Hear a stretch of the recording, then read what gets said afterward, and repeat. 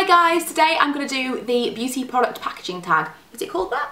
Makeup packaging tag? Makeup packaging tag. Same difference. So, the general idea is I'm going to run through my favourite kinds of packaging, several questions, but I've seen a few of these because I was whilst I was tidying up my room, I know it's not particularly tidy as it is right now, but whilst I was tidying up my room preparing to film, I watched some videos and I asked on Twitter about the tags that were going around, and a couple of you suggested this one. So I watched them whilst I was doing that, and most of them are all about high-end makeup. So I decided that since I am Miss Budget Beauty, I would do kind of a budget version of this tag. So I have got a few things in here that aren't so budget, but they kind of go with the question. You'll understand as we go along, but for the most part it's almost 100% more affordable beauty products. So number one, favourite packaging for, and this is kind of blush, lipstick, mascara, So we're going to start with blush. This is from Sleek.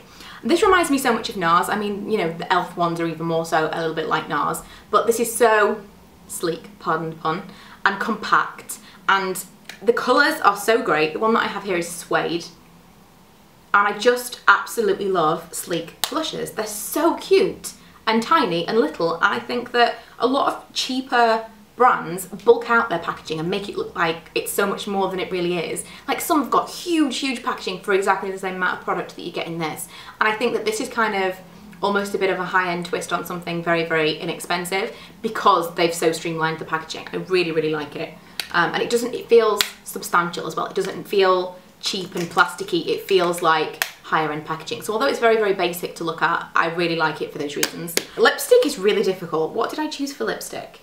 Oh, it wasn't difficult at all. It was difficult to think of it because I was like, oh, I've got so many lipsticks, how am I going to possibly choose? And I had one thing in mind, and it was the lip stains from L'Oreal, the ones that are supposed to be like the YSL ones, because obviously same company. So I was like, oh, I'm definitely going to choose those. I'd totally forgotten about the L'Oreal Caress. I mean, how could this not win? It's something like Dior Shoe Mirror. How do you say that? Shoe Mirror? Shoe Mirror? You know what I'm talking about. It's Shiseido. Is it Shiseido that I'm thinking of? It's not even Shoe Mirror. But it's just such a high-end looking lipstick. This just looks so expensive, and yeah, it's just fancy. It's amazing. I love it. So that would definitely win in the lipstick category.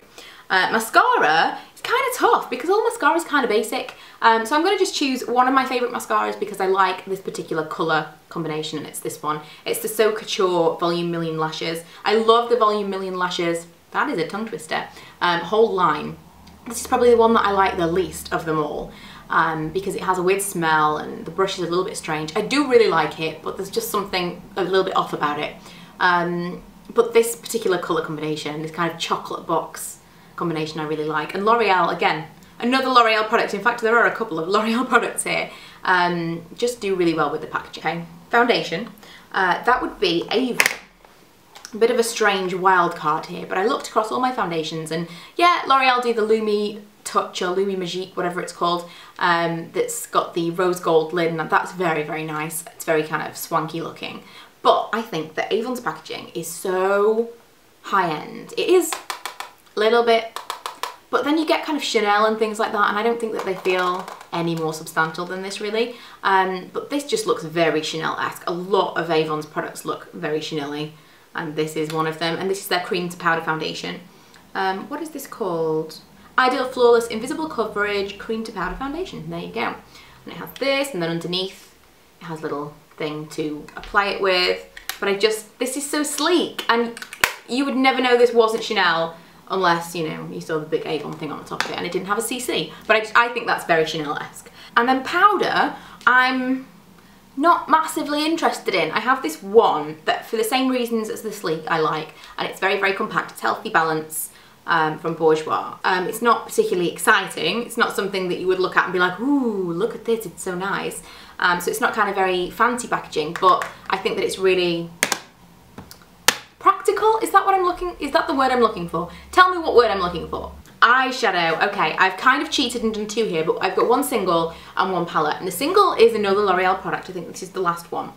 But it's very sleek again. It's got this, it's a very compact, I'm big on compact things, very compact packaging.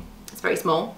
And then on the inside, and I know this isn't packaging, it's the actual product, but it's the packaging of the product. They could have made it look however they wanted it to look, and they've given it this kind of amazing rippled look.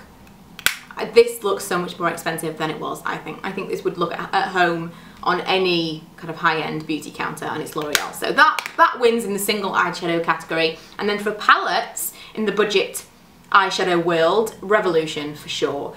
If you consider that these are similar price or the same, I forget, as Makeup Academy ones, it's just better. It's just better. They've just laid everything out a little bit nicer. It's the black and the rose gold. Everything just, and sleek is the word here.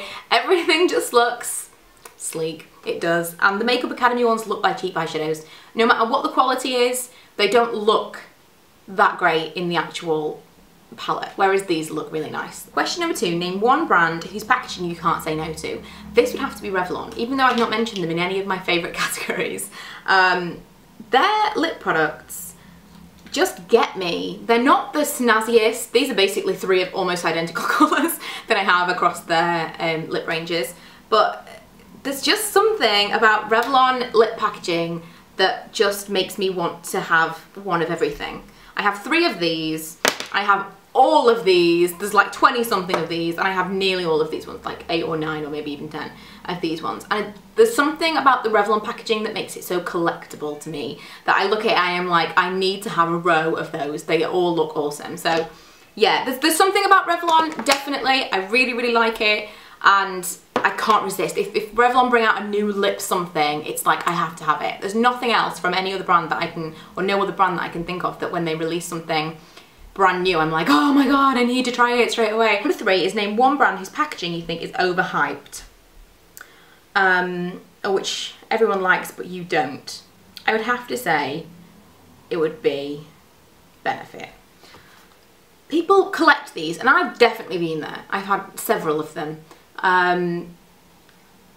It's just a bit cheap. It's so expensive. Benefit makeup is not cheap at all. It is expensive. I mean, I talk about kind of MAC products and things, and people are like, oh, it's too high-end for a budget beauty channel, blah, blah, blah, but it's not as expensive as Benefit. Like, Benefit is full-on high-end. Benefit is up there with YSL, Chanel, etc. And yet it kind of feels more like you have Urban Decay and MAC, which are kind of mid-range, but it feels like Benefit is with them, if you know what I mean, because of the target audience being younger. You feel like they should be priced at that point. Whereas then you get to kind of Chanel, YSL, Dior up here, and they're a higher price point because their audience is slightly older and they have more disposable income. And I feel like Benefit have priced themselves out of their core market. If anyone else feels like that, let me know. It just feels that way to me.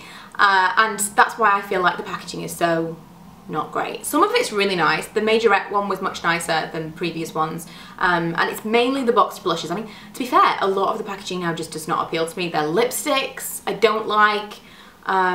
There's really not a lot that I look at and go, oh, I really need to try that, and it's all kind of, I think, packaged and aimed at a younger audience, and that younger audience doesn't have that kind of money to spend on a blush. I mean, this is like £23 or something, and it's cardboard. I know it's slightly different now. This is the older packaging, and now it has a hinge. Not a proper hinge, still cardboard, and a mirror in the lid, but still, it's not a substantial packaging for something so expensive. Number 4, most disappointing packaging for a good product. What did I pick out for that? Oh, I know what I picked out for that. Where is it? Natural Collection lipsticks. 100%. I've talked about these, I had a whole video on them. Really nice. Love the formula, great lipsticks. They're £1. Like, you cannot go wrong. But you can go wrong because the packaging is terrible. 1, the lids don't stay on very well. Like, this one actually is not too bad, but I've had other ones where the lids just kind of fall off in my bag, which is terrible. 2, they snap. The lipsticks snap. I've had 2 of them snap on me, and it just drives me insane. So yeah, okay, it was cheap, but you need to know that you can use it without worrying about snapping it, and I'm not particularly hard on them. Other people, well, some people say that's never happened to them. Some people say they've had every single lipstick they bought from Natural Collection snap, and it's such a good product that is let down by packaging. Okay, the last 2 questions are best and worst product design or packaging design. I'm gonna go to the slight mid-range here, so I'm gonna move away from drugstore. You know what I love from the drugstore, from lipsticks. but I'm going to show you something from MAC and something from Urban Decay. So the one from MAC that is definitely the best design packaging I have seen in a really long time is this, and it's from the Aquatic collection, and it's got kind of these faux water droplets all over it that you can feel. It's amazing. It's just one of the best launches from MAC's limited edition collection in a really, really long time, and I couldn't have been happier when I managed to get my hands on one of these lipsticks. I definitely am a bit of a hoarder when it comes to MAC lipsticks, especially limited edition collections. I buy them even if I'm not so keen on the actual colours, just because I need to have one of that particular collection because I love how it looks. And so I had to mention it because this has to be the prettiest thing that's in my makeup collection. I just think it's so, so cute. Some of you will hate it, some of you will think it looks really tacky or horrible or whatever, but I just love it. And the worst product packaging design has to go to Urban Decay, and in fairness to them, they've changed their packaging design since I have this. I used to work for them years ago, and this is what their lipstick used to look like. So it looks like this, and it's a lipstick tube, fairly standard, and has a dagger on the end, and the dagger pulls out the lipstick. In theory, this was great, kind of unique, very, very Urban Decay. However, these snapped off a lot. When I worked for them, people would come in complaining all the time that they couldn't open the lipstick once the dagger had snapped off, and it's very, very small and flimsy. I could just snap it off right now if I wanted to, but I want to be able to get into the lipstick. Not great, really not a good idea at all. So just a terrible design, really. Also, they smelled and tasted horrible.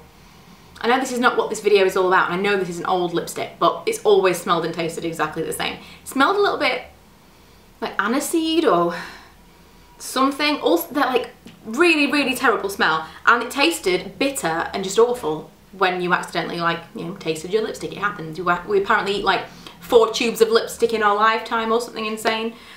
So although we don't go out intending to eat lipstick, we do, and it's not nice when it tastes horrible. So that would be the worst of the packaging. But I hope you've enjoyed this tag. I haven't done a tag in ages, it feels like. I probably have done loads. Yeah, I probably did one like last month, but I feel like I haven't done one in ages, and I like these ones because they kind of make you draw on your collection and kind of remember things that you'd forgotten about, and it kind of starts a conversation because I'll ask you now, what's your favourite drugstore packaging, what's your worst, and all that jazz, and it makes you think about things that you'd forgotten about. So I really enjoyed this tag. I hope that you enjoyed my kind of drugstore twist on it. If you've got anyone's particular tag that you think I enjoy watching, I've found them in the past. I was watching, what was it? I think it was my British tag or something, and someone told me the girl in the tartan scarf had done it because she's Scottish, and I wanted to see someone that wasn't English that had done that tag, and so I watched her, and now I subscribe to her because she's great, and you should too. Girl in the tartan scarf, I'll link her below. But if you have anyone particular that you think I would enjoy this particular tag from, let me know, and I will see you guys in my next video. Bye!